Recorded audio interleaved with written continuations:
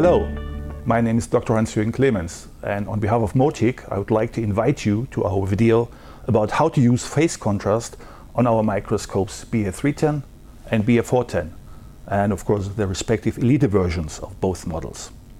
What is phase contrast about? Phase contrast is a specialized illumination method to translate the optical thickness, or as we say, the refractive index of a certain sample into a visible black and white contrast. Phase contrast is especially useful in terms of living specimen, thin unstained sections or smears out of your body, for example. When doing phase contrast, the illumination is done through a ring-shaped slot inside the condenser. Please note that our turret condenser, which fits to the BA310 and the 410 models, carries 5 positions: phase 1, phase 2, phase 3, a bright field position and a respective dark field position. Phase 1, 2 and 3 are abbreviations which are in reference to the ring size of the respective objectives. Please check for the objective in use which illumination ring is necessary to match this respective objective. The ring size is indicated in green letters on the objective sleeve. For example, the 10 times objective carries phase ring number 1. So we have to swing in phase ring number 1 on the turret condenser.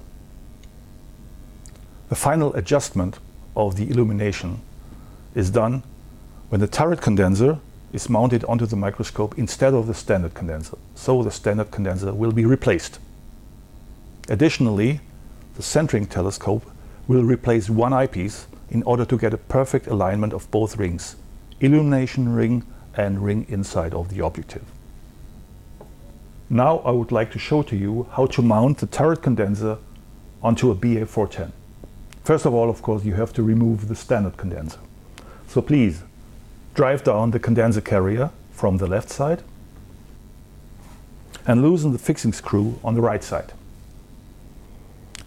Then you can take off the standard condenser. The turret condenser has got an orientation pin, so it will be very easy to find the right position within the condenser carrier. Once you found it, fix it. And again, drive the condenser carrier upwards.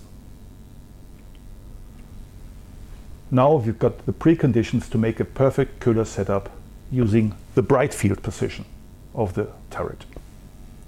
Once the Köhler setup has been done, of perfect bright field illumination, we can switch to phase. In this case, a 20 times phase is in the ray path. 20 times phase with a phase ring size of pH2. So we have to change the turret condenser to the position pH2. The final alignment of the illumination with the phase ring is done with the help of the centering telescope.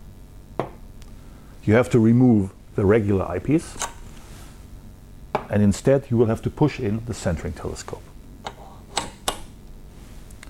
Focusing of the centering telescope is done by loosening the screw, the fixing screw, and pull out the inner part of the centering telescope. Once you've found those 2 rings I was talking about, just fix the screw for firm positioning. The final positioning of the illumination ring inside the turret condenser is done with the help of the centering keys. Those keys have to be inserted on both sides of the turret condenser from the back. Left side and right side. Looking through the centering telescope, you can now easily move the illumination ring until it comes to a complete overlapping with the dark ring of the respective phase contrast objective. The alignment of the illumination rings has to be done separately for each objective. So please take out the centering keys first, swing in the next objective and choose the correct illumination ring.